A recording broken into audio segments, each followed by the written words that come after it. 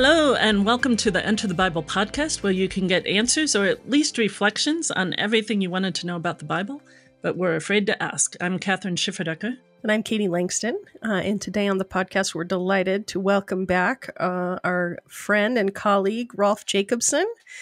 Rolf is a professor of Old Testament at Luther Seminary and co-host of some of our podcasts on Working Preacher, right? Am I making that up? True. That's true. So, podcasting pro right here, friends. Welcome, Rolf. Thanks for being with us today. Thanks. Good to be here. Today we're continuing round 2 of our lightning round, and this is when we take questions that come in on our website on enterthebible.org, which, listener, if you would like to submit a question, you may do so by going to enterthebible.org, and there's a form there that you can fill out. We try to get to all these questions, and some of these questions are great questions, but maybe not quite long enough to warrant a full episode in and of themselves, so we try to answer a few of them at a time. And so we have 4 questions to talk about today. And the first one is, who was Cyrus? So that comes in from a listener. Who was Cyrus? Rolf, who was he? Go ahead, Kathryn. Oh, okay. All right. Cyrus was the warrior, king, emperor, the basically founder of the Persian Empire, who kind of conquered the Near East in the 6th century BCE, including defeating the Babylonian Empire. And Cyrus was also what we might call enlightened, or ran his empire at least differently than the Babylonians and the Assyrians before him. And so so the Assyrians and the Babylonians, who were the 2 emperors before the Persian Empire in the Near East, they had the practice of capturing rebellious cities, rebellious peoples, rebellious lands, making an example of them, destroying their cities, and then bringing at least the elite of the land, taking them out of the land and bringing them into exile in Assyria and or Babylon. So that is what happened famously to the northern kingdom of Israel. The Assyrians basically made them disappear from history, destroyed their capital, Jerusalem, took most of the people, or at least all of the elites, into exile. And that's where we get the 10 lost tribes.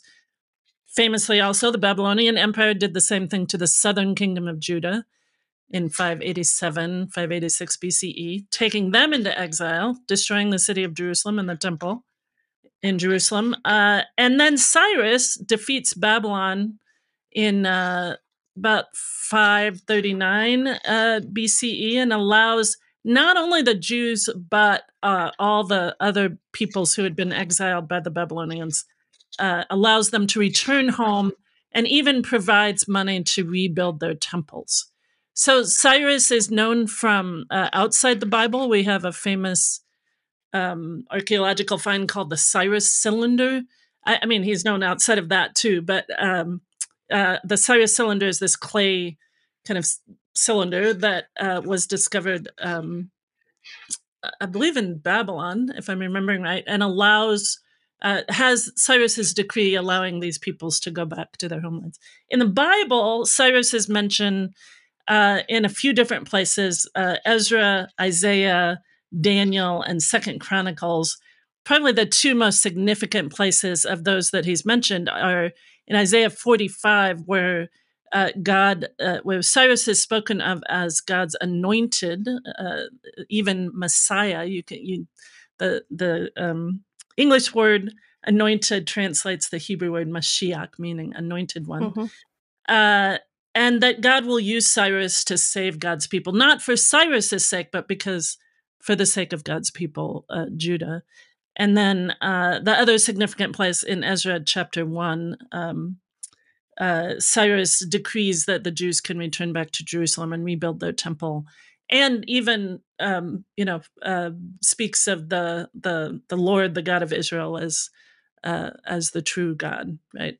So that's who Cyrus is. He's the instrument. Biblically speaking, he's the instrument through whom God restores the people of Judah and brings them home from exile. So he's pretty well liked then. The biblical writers really like Cyrus for good reason.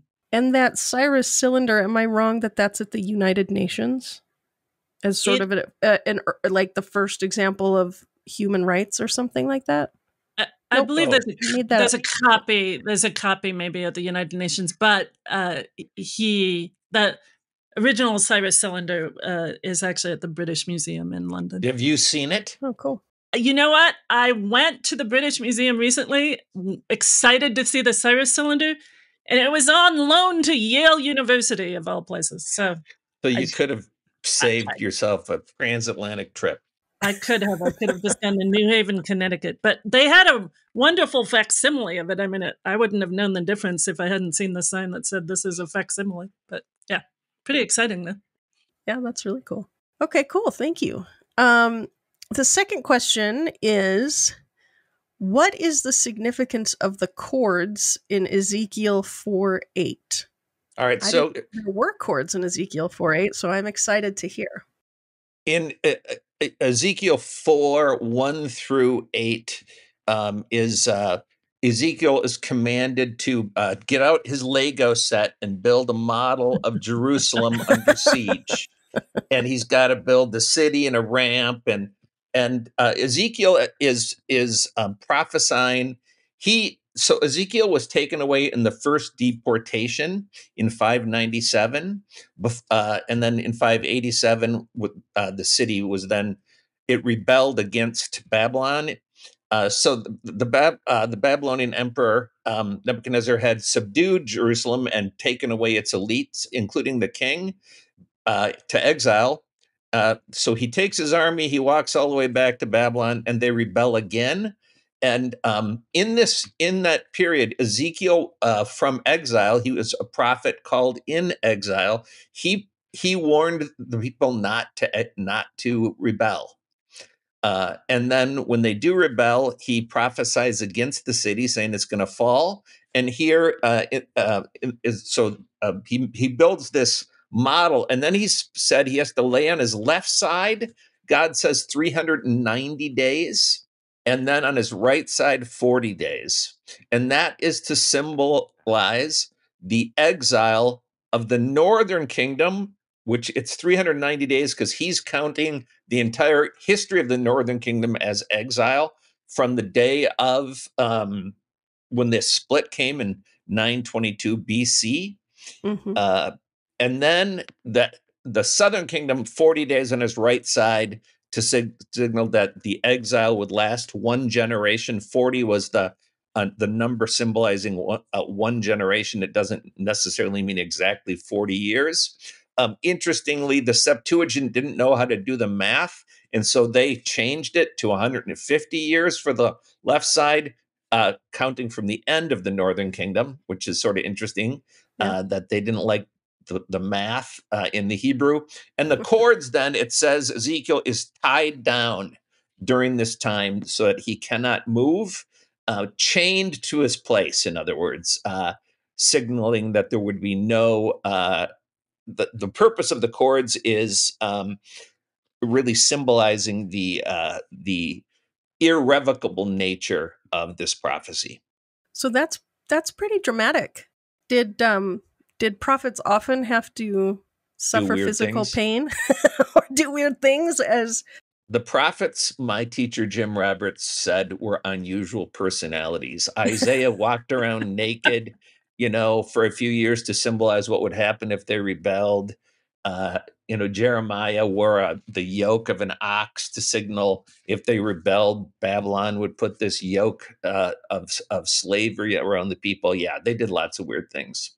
I think Ezekiel is probably the weirdest of them. He's kind of psychedelic. I'm not sure. I mean, like 390 days lying on your side. I don't think that's it's not healthy for your body. Possible, right? Like maybe you lie on maybe that's for a portion of each day or something. But he was called to do just things. Was trying to get out of work. No, right. Yeah, Ezekiel is the strangest of them all. And in fact, there was in Jewish tradition, you're not supposed to read Ezekiel until you're 30 years old. And as Yeah, my friend right. Rabbi Citron said, and in these days of inflation, 40. Yeah. That's cool. I Yeah, like that. that's true. That's good. True. Yeah. All right. Well, that's really interesting. Cool. Okay. The next question is moving to the New Testament.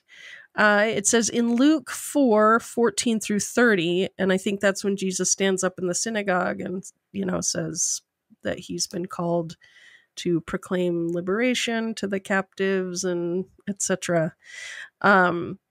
It says, did Jesus, and that this scripture was now fulfilled in him, Jesus was saying in the synagogue. So the question is, did Jesus read in the synagogue from the Septuagint in Greek or from a Hebrew scroll? Oh, that was an interesting question. And I will amend the question before you answer it, or from an Aramaic scroll, Kathryn. Well, I would say it's almost certain that Jesus was reading from a Hebrew scroll. And just because even today in the synagogue, you read the Hebrew, right? I mean, it's translated. You can read along in a translation, but you read the Hebrew, the original text of the Bible. There are certainly Aramaic translations, and Aramaic, for those who don't know, was a cousin of Hebrew, right? It's a Semitic language. And certainly the New Testament writers know of the Septuagint, the Greek translation of the Old Testament, but I don't know. Yeah, in the synagogue, in a worship service, as it speaks of, that when it says Jesus took the scroll of the prophet Isaiah, I think it's pretty clear that it was a Hebrew scroll, a scroll written in Hebrew of the original language of Isaiah. Rolf, would you agree with that, or would you? I would agree with it. We know that Jesus spoke Aramaic because there's places where it quotes him as saying words in Aramaic, like on the cross, Eloi, Eloi, lama sabachthani. And we don't know if he spoke Greek or Latin. The language that people spoke in daily use in the Holy Land in the first century was Aramaic. And many of them would have also been able to speak Latin or Greek because of the Hellenistic environment and the presence of the Romans. But I agree, in the synagogue, it would have been Hebrew. It is interesting that the Greek uses the word that is translated scroll is actually biblion, book. So it's the translation that translates it as scroll is actually sort of doing the Greek a favor and using scroll rather than translating what it actually says, book. It's making a historical assumption, I guess, huh? Yes. Yeah. It's assuming the Hebrew. Yeah. Yeah. Oh, sure. Yeah. Right. Because books were later inventions from scrolls. Yes, scrolls started, and then books. But that's interesting. And even today in the synagogue, you have actual scrolls, right? I mean, you have books too, but the thing read in front of the congregation is a scroll, handwritten in Hebrew, hand copied, which is why there are still scribes today, right? Scribes have the task of very carefully copying the Hebrew onto a new scroll. And those scrolls are kept in an ark, basically in a wooden box, and they're treated with the utmost respect. You can imagine how precious they are, how long it takes to, handwrite, for instance, the scroll of the prophet Isaiah, 66 chapters, and to do it so carefully that you don't, change scripture inadvertently. So, anyway. I think cool. I think so. Hebrew from this, we can assume. Sometimes I feel like I've heard that some people think Jesus was illiterate or something. So from this refutes that, right?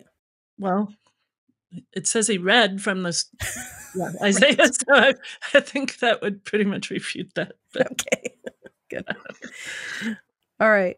Our last question here is, why did Jesus's miracles happen on the Sabbath day? If the person is asking why did they only happen on the Sabbath day, I don't think that's accurate. That doesn't say it doesn't say that he only did miracles on the Sabbath day. If they're asking why did Jesus choose to violate the Sabbath law and heal or do other miracles like cast out demons on the Sabbath, Jesus answers that himself, saying is that the Sabbath was made for humankind for our benefit. It was not made to bind us. In other words, we weren't made to obey. The purpose of our lives is not to obey the Sabbath law, but rather the Sabbath law is to serve human flourishing, let's say, and that would include, therefore, doing acts of mercy on the Sabbath, which is also allowed in most forms of Judaism. Yeah. In Mark chapter 2, it's not a miracle he's doing in this particular place, but he's allowing his disciples to pluck heads of grain and eat them on the Sabbath. And strictly speaking, you're not supposed to harvest grain on the Sabbath. And so the Pharisees call them out on this. And he says, as you just said, Rolf, the Sabbath was made for humankind and not humankind for the Sabbath. So that's not to say that Jesus abolishes the Sabbath law, but he fulfills the spirit of the Sabbath law, one might say. That, as you said, Rolf, the Sabbath is made for human flourishing. And whenever I teach one of these controversy stories, I think about one of the scrolls of the Dead Sea Scrolls that in which that particular Jewish sect, the people who lived at Qumran by the Dead Sea, were even stricter than the Pharisees and the Sadducees. And I'm forgetting which scroll it is. I think it's the Order of the Community Rule says something like, if a animal falls into a pit on the Sabbath, you can't lift it out. If a human being falls in a pit on the Sabbath, you can lift him out, but only if you happen to be carrying rope with you, or don't have to go too far to get rope to get that person out. So one must always carry rope on one's person on the Sabbath day, just in case. Apparently, in case your neighbor falls into a pit. So, yeah. So there's differing interpretations of the Sabbath law, but Jesus says the Sabbath is made for human flourishing. So, of course, healing would be something to do on the Sabbath. Well, thank you both so much. This has been awesome. And thank you to our listeners who submitted such interesting questions. And you can get more content like this on enterthebible.org, where we have blog posts, resources, commentaries, outlines, and deep dives into every book of the Bible. And videos, all kinds of stuff over there. And of course, if you have enjoyed watching this podcast on YouTube or listening to it on your favorite podcast app, please rate, review, like, subscribe, do all the things. And most importantly, share the podcast with a friend. Until next time.